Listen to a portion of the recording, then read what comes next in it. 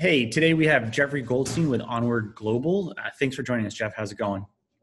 Sure, good. Thank you so much. So give me a little bit of background on Onward Global. I'd love to hear how you got this company started, what was the genesis for it, and kind of like what made you take that leap. Onward Global is, I've been China based for 11 years now. It's where I've really developed my career.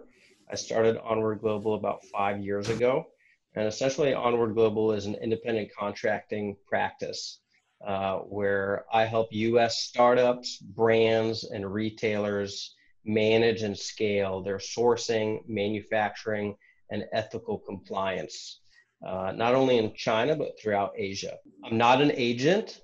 I'm not a middleman. I'm really a contractor. So CEOs and COOs really consider me part of their team throughout our engagement, whether that's short-term, mid-term, and long-term. And I work across a variety of different product categories, both consumer goods and industrial goods, and can really be hands-on in all aspects of supply chain, product development, and procurement operations. Got it. Thanks for the background. If you had to kind of give two or three reasons why you're different than a lot of the competition, because obviously importing and exporting from China is a huge space, what is it? What makes you different? I really don't position myself to be a middleman. I think a lot of companies in the consulting or sourcing or supply chain space who are helping American brands and retailers and startups here in Asia, they introduce themselves to suppliers and other third parties as the third party, where everyone in the supply chain knows that headquarter or the US company is hiring this third party to represent them.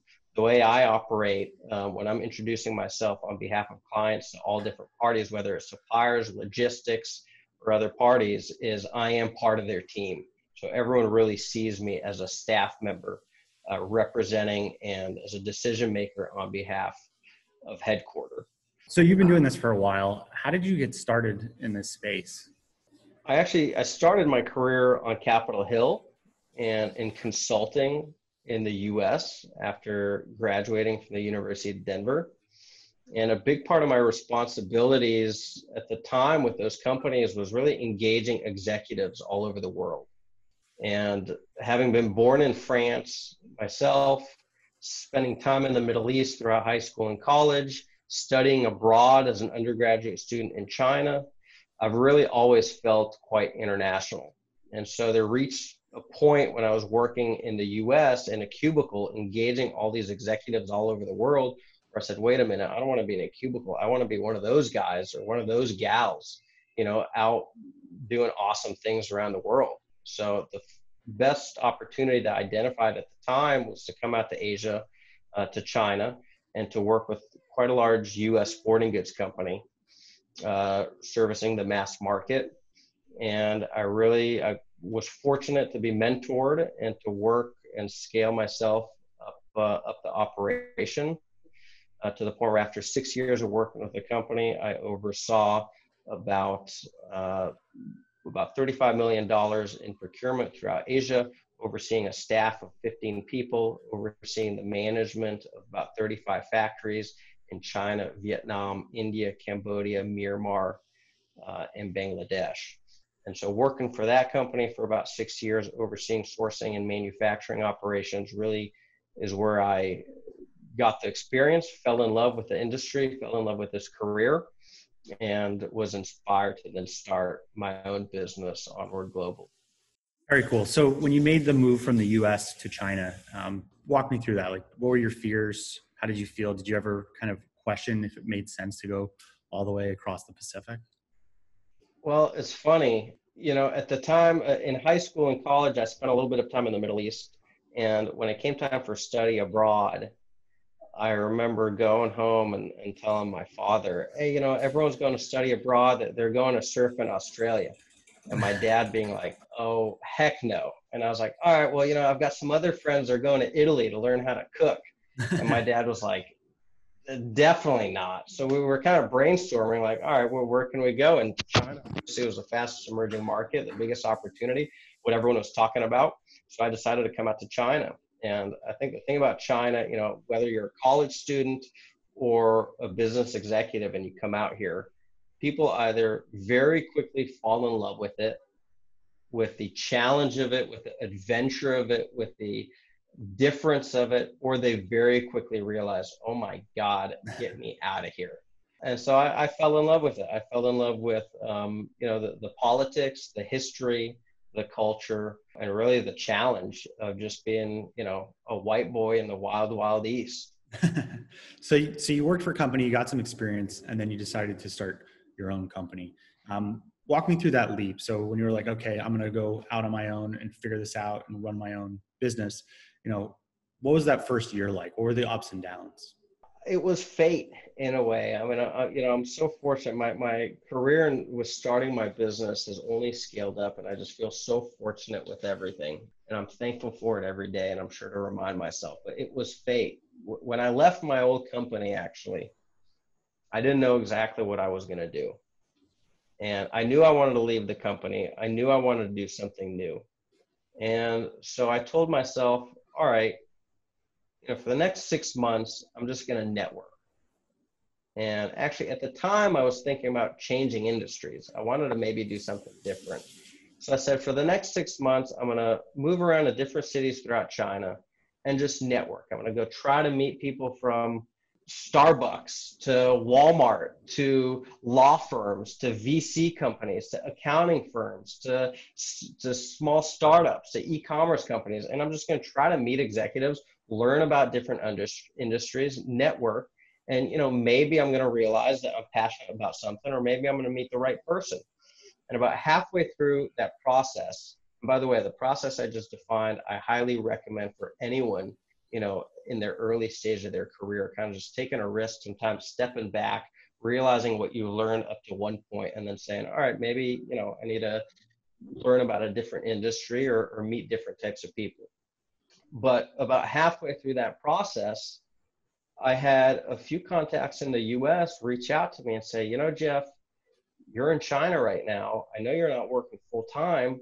I'm actually having a problem in my supply chain, and I need a man on the ground. So during that 6-month period that I was networking and trying to figure out my life, if you will, my quarter life crisis, I started taking on these small consulting projects, and I really became the man on the ground. And that inspired me to start Onward Global, realizing that, there are so many startups and brands in the US that either don't fully understand their operations out here in China, don't want to get on a plane and come out here to try to figure it out. Even when they do come out here and figure it out, they buy a plane ticket, they travel all over China, they don't really fully understand the culture or the supply chain or much, so they're kind of wasting money. This is an opportunity in itself. And so starting the company Onward Global kind of started organically and, out of fate. And today, that's kind of my slogan. I'm your man on the ground or in the air. That's a great one. So you mentioned that the advice that you kind of gave to people listening would be to kind of explore opportunities and see what you like and what you don't like. Was there any advice given to you that has really helped you along your way? Networking is just so important to everything everyone does, especially as a startup or as a company owner. And in today's world, networking is, I'm not going to say easy because everyone's different, but right. With the technology and the tools we have today, such as LinkedIn, you can reach out to anyone in the world. And it's interesting, the average person, they say, all right, I'm really interested in reaching out to company A. And the first person they think about is, God, wouldn't it be great if I could reach out to the CEO or the COO? I say, but no way, the CEO is never going to respond to me. So I guess I'll reach out to a mid-level manager, or I guess I'll reach out to the HR manager. But 9 out of 10 people are thinking that way. And if you're the 1 out of 10 person, it's like, you know what? I'm going to take a chance and I'm going to try to reach out to the COO and ask the guy for a cup of coffee. You'd be surprised at how many positive replies you actually get. And, so I think that the piece of advice that I would give someone is, when you're networking, reach for the top and, keep trying.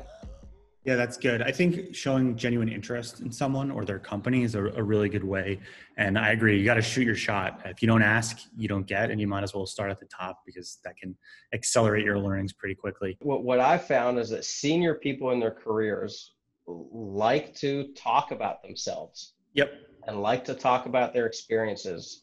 And what I found is that when you approach an individual at a C level, as a CEO, CFO, COO, and you're not necessarily asking for a job or anything. You're actually asking to learn from them, and you're saying, look, I'd really appreciate 15 minutes of your time just to learn about your career development and your experience. And I found that a lot of the time, if you position your request like that, they'll say, yeah, sure, good. Let's go have a cup of coffee. I'll tell you all about me.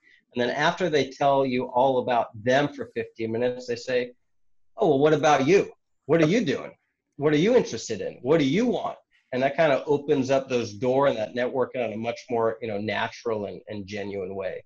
Yeah, I completely agree with that. I think it just goes back to showing interest and kind of not putting them on a pedestal, but making it sure that you are explaining that you're really interested in their career. And if you can cite something maybe from their LinkedIn or Twitter profile or find a news article, that can really help you kind of cut through the noise. They do get messages, but most people are just kind of sending templated stuff to them. So that's great advice. So tell me more about the supply chain issues in China. We know with the last year, things have been kind of crazy and the e-commerce space is exploding. What do people who are in the US not know about what's going on right now with supply chain issues in China? China is such a large, dynamic, diverse, and fast-changing country that the situation on the ground here can literally differ on a day-to-day basis. So I mean, where to start, right? I think if you're a small company owner or an emerging, or fast-growing e-commerce company, I think it's hard at the beginning, and this includes some of the clients I've worked with. It's hard at the beginning to allocate money towards coming out here and trying to figure out your supply chain. You meet a few what you think are factories or trading companies on the internet. You say, all right, the samples look good. The first 500 units shipped pretty well. We feel good about things. But as you start growing your business, a factory or a company that maybe made 500 units very well may not be able to make 2,500 units. A factory that's financially stable today may not be financially stable tomorrow. So personal relationship management and really being able to verify who you're working with out here is just so important. Things are really changing on the ground here every day. So even though clients hire me to be their man on the ground, one of the first things I tell them is, look, even if I'm your man on the ground, at some point you got to get your butt over to China to really know who you're working with, where your production's happening. Are you happy with it?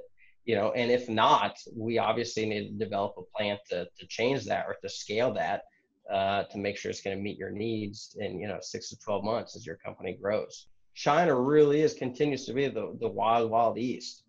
Everything from our cultural business practices, how we define good and bad, black and white, what the gray zone is just so different in the US and China that it's so easy for challenges and issues to arise if you're not really hands-on in managing your operation. So it sounds like one of the things that you can really help with is you can help companies avoid a lot of like amateur mistakes that you would make if you didn't know what you were doing coming into China, which could obviously cost you a lot of time and a lot of money. But also you have a Rolodex, or who to work with, and that helps to kind of accelerate their process of working with China. Is that fair to say? Yeah, absolutely. Cool. I just wanted to kind of clarify that a little bit. And then going back to the supply chain issues, one thing that I'm aware of is that costs have increased. Can you give me some examples of like how things price-wise have changed? Because there's a lot of talk about inflation and then supply constraints in the US. I think it would be interesting not only for consumers, but business owners to know, what have you seen on the ground as far as pricing and why there is a huge increase? Well, there's a few things that has happened in the last year. I mean, obviously the purchase of personal protective equipment has created such a vast amount of production here in China and a need around the world that there's so much shipping going on that there's a lack of containers available. So with so many containers leaving China and so much demand for these containers, and so little of the containers actually returning to China, because the global economy is still kind of on pause right now. And I don't have the number in front of me, but the number of containers that actually, even pre-COVID, come back to China is very, very little. So there's always a shortage of containers here in China. And so right now, with the increased demand and with the global economy starting to pick up, everyone's fighting for containers. Whereas a container, shipping from Shanghai to Los Angeles maybe 3 years ago cost about $2,500 to $3,000. Right now can be between $9,000 to $12,000. Wow. So if you're an e-commerce company or a small startup, that's really digging into your cash flow and your financial management. The other thing is, in terms of raw material costing, because the global economy is now starting to pick up and production is starting to pick up. And also, it's interesting because the global economy is still on pause. So a lot of the manufacturers in Turkey, South America, even in the US, have not been able to produce what the consumer's needs. So a lot of middlemen and trading companies have turned to China to manufacture. So there's even higher demand in China. And the cost of raw materials like plastics and metals have just gone up significantly the last few months, which obviously is going to impact, the pricing of product as well. So again, as a small startup owner or an e-commerce purchaser, if you don't have strong contracts in place or strong relations with your suppliers to really help manage that consistency and sustainability in your pricing, you're going to find, a lot of challenges in being able to meet the needs of your consumers and your procurement operations. And then, so price has gone up. How does lead time look now? Has that changed? Lead time has absolutely changed as well. Again, it really depends on product, region, but I could tell you, for something like apparel or bags or shoes, usually you're looking, pre-COVID at a 60, 75, 90 day time frame from the time you place a PO to your shipment leaving China. Today, it's closer to 75 to 90 to 120 days. Oh, wow. So you definitely need to be planning for that. The other thing that's happened in China, minimum wage prices have gone up in China and continue to rise quite large. And so it's getting more and more expensive for factories to have, a large labor force. So what's happened is the size of the factories actually has reduced. And whereas, you may have a factory who 5-6 years ago maybe had 200 or 300 or 400 sewers, today that factory probably just has 75 to 155 sewers. Oh, wow. I had no idea. Because it's so expensive to manage all that staff. And so production capacity is smaller in that factory, which obviously impacts your lead times. But it not only impacts that, but when a buyer places a very large order, they don't have enough space in their factory. So many times they have to use sub-factories. And when they're using sub-factories, most of the time, they're certainly not telling the buyer. Okay. That's another good insight. And so when they're using sub-factories, that really becomes, one, an ethical issue. What kind of sub-factories are they using? But two, it can also create quality issues, because if they don't have a good quality management system, the quality at their main factory versus the sub-factories that they're using may all be different. And that means the product quality consistency that you're getting may be different as well. So again, it's really important to just have a good relationship with your supplier. Come out here to China to really oversee as much as you can when you can, or to have, a man on the ground who can do that on your behalf. So you mentioned going out to China. What do you think would be the minimum amount of time that you'd have to dedicate to get things started? And I know that's probably a tough question, but maybe, just ballpark it so people have a understanding if they're looking to start a new brand.